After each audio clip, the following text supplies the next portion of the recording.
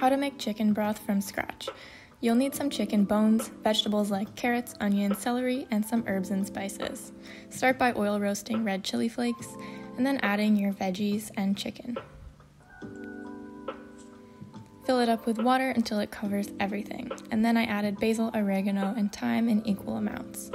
Bring this to a boil and let it simmer for at least 6 hours. Then you can strain it and filter it through a cheesecloth if you have one. This will last in the fridge 3 days and the freezer 6 months.